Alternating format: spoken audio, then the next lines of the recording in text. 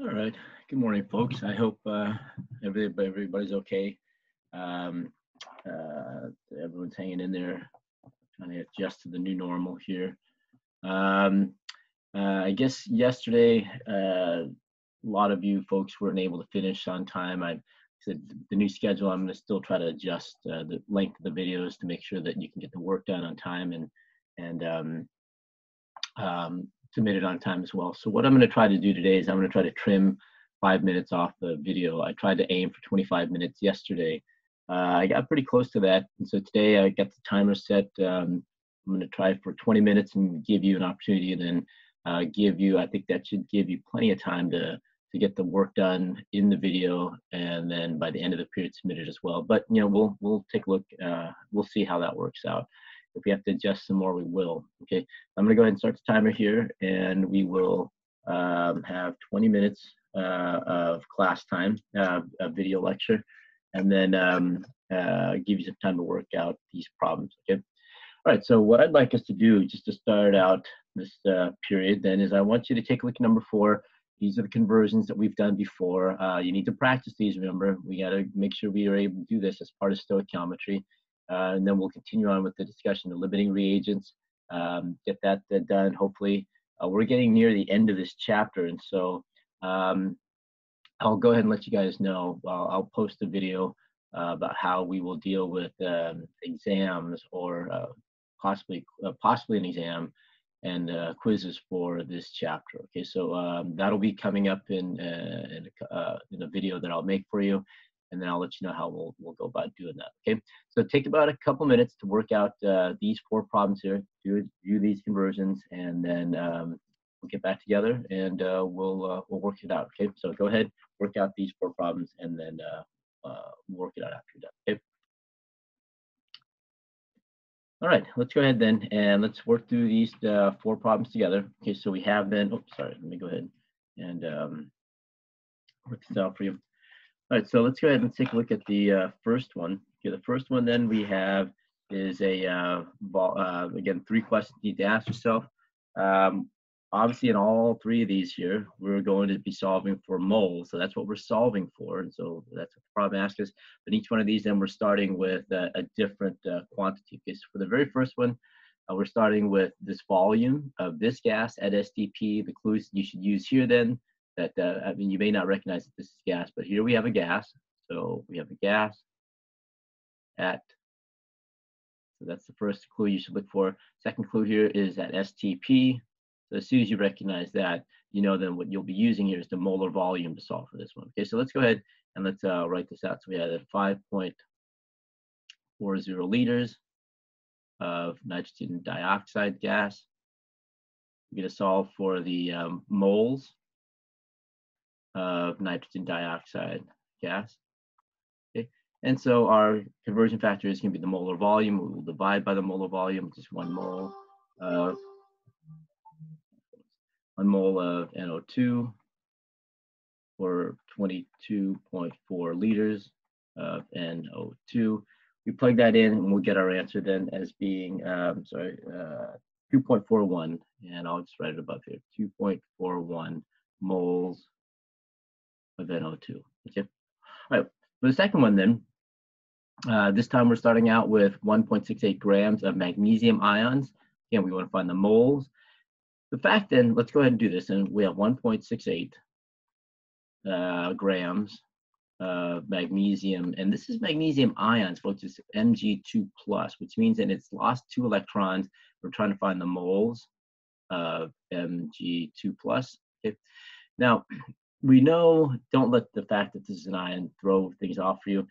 We know then that, remember, the electrons that are 2,000 times less massive than the protons and the neutrons together. And so the mass of any atom, whether it's a charged atom or a neutral atom, will still be the same. Okay, so it'll still be the same because the electrons don't contribute that much mass. So therefore, the molar mass of magnesium ion is going to be the same as the molar mass of magnesium, the neutral magnesium atom. And so let's go ahead, and with that said, then we can divide by the molar mass of magnesium, which is the same as magnesium ion.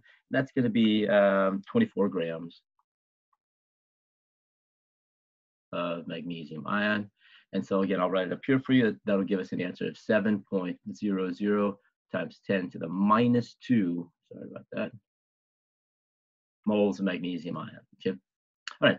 Let me go ahead and let me work out these two down the bottom for you, and then we'll finish up with this one. Okay. So we have then see, with the third problem, we have 69.6 grams. Formula for sodium hypochlorite is going to be NaClO. Okay. And we're going to solve for the moles of NaClO. Okay, molar mass, then we add up the molar masses of sodium, one chlorine, one oxygen together, and we should get a molar mass of 75. So we'll divide by molar mass, ClO, and that would give you 75 grams of NaClO. So we go ahead and divide that, we get our answer, then it's 9.28 times 10 to the minus 1 moles of sodium hypochlorite. And then for the last one, then we're starting out with the particles here of carbon monoxide. So we'll use Avogadro's number. So let's go and quickly do that. We have 4.27 times 10 to the 24th molecules of CO, and I'll just write it as CO. We're going to find then the moles of CO. So again, we'll divide by Avogadro's number. So 1 mole CO over 6.02 times 10 to the 23rd particles of CO. Okay. If you get that, then you'll get your final answer. Then it's 7.09 moles of carbon monoxide. Okay. So please make sure you review that, folks. If that's something that you're unfamiliar with, or if you've forgotten, make sure you review that. You'll need that in order to do the work that we're going to do moving forward. You absolutely need to be able to do these conversions that we learned back in chapter 10. Okay. All right. Let's go ahead and let's pick up where we left off with yesterday. We were talking about limiting reagents. Limiting reagents are just simply the reactants. A reactant, one of the reactants that is going to run out first, and when it runs out, it limits the amount of product that we will get. That means then when the limiting reagent runs out, when that's all used up, reaction stops, because there's no more of the reactant to react. Okay? And so I gave you the example of the hot dog bun, but that applies to anything in real life. So for example, if you make cookies, if you run out of milk, you're not going to make any more cookies. Or if you run out of flour, you're not going to make any more cookies. And so therefore, that particular ingredient, because it's gone, you can't make any more of the product. And so that then would be the limiting reagent for that particular reaction, if you want to think about it that way. And so when we do chemistry, the same thing applies. When one of the starting material runs out, you can't make any more of the product. And so we just refer to that as the limiting reagent. It's the reagent. It's just another way that we say reactant. So the limiting reagent is the reactant that limits how much product will form. So when we do these problems here, it's going to be a stoichiometric calculation. It will end up being a stoichiometric calculation. But what we're doing is we're going to be comparing the reactants with each other and trying to figure out then which one will run out first. And the method that I pointed out to you yesterday, the steps that you'll take yesterday, I kind of highlighted with the hot dogs. Okay?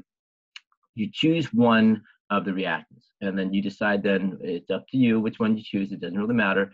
You decide which one you want to use to do this stoichiometry, to do the calculation. And then what you can do is you can compare your answer to the answer that was given. So let's make sure we understand this right now. Okay? So before we even do anything else, make sure you identify then that this is the given amount of copper. So we still need to get the balanced equation, do all the work, but there's a given amount of copper, and this is the given amount of sulfur. Given meaning that it gives it to us in the problem. Okay?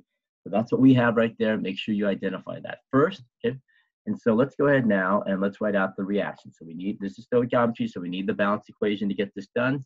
So we have then copper, solid copper, okay, reacting with solid sulfur to produce then copper 1 sulfide as a solid.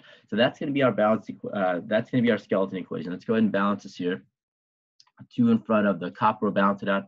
So there's our balanced equation. Okay. Now what I like to do, and so I'll identify this here. Okay. But what I would like to do then is I go ahead and basically what you're going to do is you're going to set up your your conversion here, the stoichiometry here. And what I'm going to do is, again, you can choose either one of these here, but I set it up here. I'm going to say then that if I start out with 80 grams of copper here, the conversion here then is how many grams of sulfur will I need? That's the conversion that we're going to do. Conversely, you could do the same thing. You can, or you can also say then you can start out with sulfur. You can say then that if you start out with 25 grams of sulfur, how many grams of copper then will we need? So you decide which one of these conversions you want to do. Okay, and so you're going to take this answer here, whatever answer you have here, and in this case, then you're going to compare it to the sulfur. Okay, and in this case, then here you're going to compare this answer to the given amount of copper. You do not have to do both calculations. You choose one of those calculations to do, and then you compare your answer. Okay, so I'm going to go ahead and I'm going to do this one. I'm going to go ahead and do that calculation right there. I'm going to do that conversion right there, and let's go ahead and work that out. Okay. All right, so I'm going to say then that we're going to start out with 80 grams of copper. Okay. We're going to solve then for the grams of sulfur that we need in order to get this reaction done. Okay, so with that said then, this is a stoichiometric calculation, and I'll leave it up to you to remember how we get these conversion factors. But if you cannot do it on your own, please make sure you come by this afternoon to get your questions answered, 3:15 to 4:15 on Zoom. Okay, so here, we're starting out with copper, so we're gonna have to divide by the molar mass of copper. Okay, you can get that straight from the periodic table. 63.5 in my periodic table. I know I could round here, but I went ahead and I just used that one extra decimal place as well. Okay, all right, so second conversion factor is going to be the mole ratio between copper and sulfur, which means then we're going to divide by the amount of copper, so 1 mole of sulfur over 2 moles of copper. And then finally, the last conversion factor is going to be then the molar mass of sulfur. We're going to multiply by the molar mass of sulfur, and the molar mass of sulfur for my periodic table is 32.1 grams of sulfur over 1 mole of sulfur. Okay. You work that out then, and you'll get this answer here. You'll get an answer that's 20.2 grams of sulfur. This here, folks, is your calculated answer. This is your calculated answer. Okay. And since what we've done here, we're going to take this answer and compare it to that given amount of sulfur. Okay, so let's go ahead and write that down. So our calculated answer is going to be 20.2 grams of sulfur. Okay, so this is the calculated. We're going to compare that to the given, which is 25.0 grams of sulfur. The given amount is greater than the calculated amount, and so there it is. So this is calculated. We're comparing the calculated value to the given amount of sulfur. Okay, and since we have more sulfur than what we need, the sulfur then, what we conclude from this is sulfur is in excess. We have more than what we need, so the sulfur is in excess. But the question here is not asking us about the excess reagent. Okay, it's asking us about the limiting reagent. But folks, there's only one other reactant in here. So if sulfur is the excess, so let's go ahead and write this down as just in terms of the logic here, folks. If sulfur is the excess, if this is our excess reagent, the other reagent then must be the limiting reagent. And there it is. There's our answer. Our answer then, without having to, okay, our answer then is that copper is your limiting reagent. Okay. All right. So this is basically the process that you'll have to do. Okay. So let's go ahead then. I'd like you to try a problem. But before we do, just I want to point out something really quickly to you. If you notice here from the previous example, okay, we started out with 80 grams of copper and 25 grams of sulfur. The reactant that we start out with that is less. So we have less in terms of its mass, less sulfur than copper. But if you saw then, this was not our limiting. This was actually our excess. So do not automatically assume then, just because we start out with less of a particular reactant, that will be your limiting reagent. That will not work out. That will not always be the case every single time. Okay, you have to do the calculation. You have to do the stoichiometric calculation in order to make that determination. So here, even though we have more copper to start out with in terms of its mass, we have 80 grams versus 25 grams here. Copper actually was the limiting reagent. It runs out first.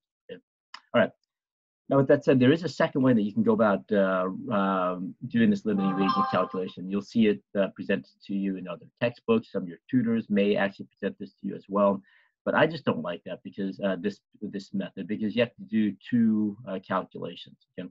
And the method then requires that you take both reactants here, find out how much product will form, and based on that, the reactant that yields in the smaller amount of product, that's your limiting reagent. Okay, so if you are interested in doing that, or if you are curious about that, or you want clarification on that, stop by after school today. We'll work out a problem, or I will show you how that's done. But what I'd like to do then is take a look at number 19 in your problem set, and let's work out this problem here. And take about 2 or 3 minutes to work this problem out. Okay? And then I'll work it out for you. And we'll see, we'll compare answers, okay? All right, so go ahead and get this done, and then we'll work it out. Okay, so coming back to this problem again, like I said, what you wanna do is you wanna identify what is given to you. So here we are given this amount of phosphoric acid. So that's the amount of phosphoric acid we're given. So this is a given to us in the problem before we do any calculation. And this is the given amount of sodium hydroxide. Okay, so there's the given amount there as well. Okay, so again, what you want to do then is decide which calculation you want to do. So if you're given 1.75 moles here, you can go ahead and solve for the moles of sodium hydroxide here. That's one conversion you can do, or you can also do the other conversion where you start out with 5 moles of sodium hydroxide, and you're going to find then how much phosphoric acid is needed. You choose one of those two. You don't have to do both. Again, do not do both. Okay, and then you can compare your answer, the answer here to what is given. Okay, so I'm going to go ahead. I'm just going to do the first one, folks. Okay, I'm going to do the first one. So we start out then with 1.75 moles of phosphoric acid, which H3PO4. Okay, and we want to find then the moles of sodium hydroxide that we need. That's what the calculation here is for. Okay. All right. So with that said, then, folks, the conversion here is just a moles to moles conversion. So we only need one conversion factor, which is our mole ratio. The balance equation is given to you already, and so let's go ahead and just plug in the correct mole ratio, which is going to be 3 moles of sodium hydroxide, 1 mole of phosphoric acid. Okay. And then we'll plug it in. You get your answer then as being 5.25 moles of sodium hydroxide. So this is the calculated value. So what do we do next? The last step then is to determine the limiting reagent. Okay, we're going to compare the calculated value here, sodium hydroxide, to the given value of sodium hydroxide. Let's go ahead and do that. So our calculated value of sodium hydroxide is 5.25 moles of NaOH. Our given value of sodium hydroxide was 5 moles of NaOH. The calculated value, or the given value, is greater than the calculated value, which means then we have more than enough sodium hydroxide. I'm sorry. Sorry, folks. That's what I get for getting old. Okay. So the calculated value, let me go ahead and erase that. The calculated value is greater, so greater than the given value. So our calculated value here, what we calculated for, was greater than what was given to us in the problem to start out with.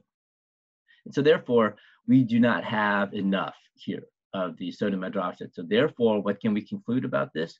Conclude then that NaOH, sodium hydroxide, is the limiting reagent. It runs out first. Okay, so therefore, phosphoric acid will be our excess reagent. Okay. All right. Very good. Let's go ahead then, and I'm going to pause right there. So what I would like to do then is just to cover with you really. So that's it for calculating the limiting reagent. So tonight's homework going to give you more of an opportunity to practice that. But the idea then is once you have the limiting reagent, you don't want to stop there. Again, we want to be able to predict how much product is going to form. So once we have the limiting reagent, we can go ahead and use that particular amount of the limiting reagent to go ahead and find out how much product is going to form. Okay, and so the process here is pretty straightforward. Again, you're just going to start out with the balanced equation. Then what you have to do is you have to calculate. You have to determine what the limiting reagent is. Okay, and then from there, then you can use the limiting reagent to find out then how much product will form. Okay, and then go ahead and determine whether you're going to solve for that in grams or in liters or in moles. So that's essentially it. So essentially here, what we're going to be doing is we're going to be doing two calculations. We're going to calculate the limiting reagent here, and then we have to find then the amount of product that forms here. So two stoichiometric calculations that we will do when we try to find the product here. And so what I would like to do then is I'm running out of time here. We'll start with this tomorrow. And what I'd like to do then is work out these calculations for you. Please try the homework for tonight. I will give you some practice with the limiting reagents and how to calculate for those. Stop by after school today, 3:15 to 4:15 in our Zoom classroom in order to get extra help with that if you need it.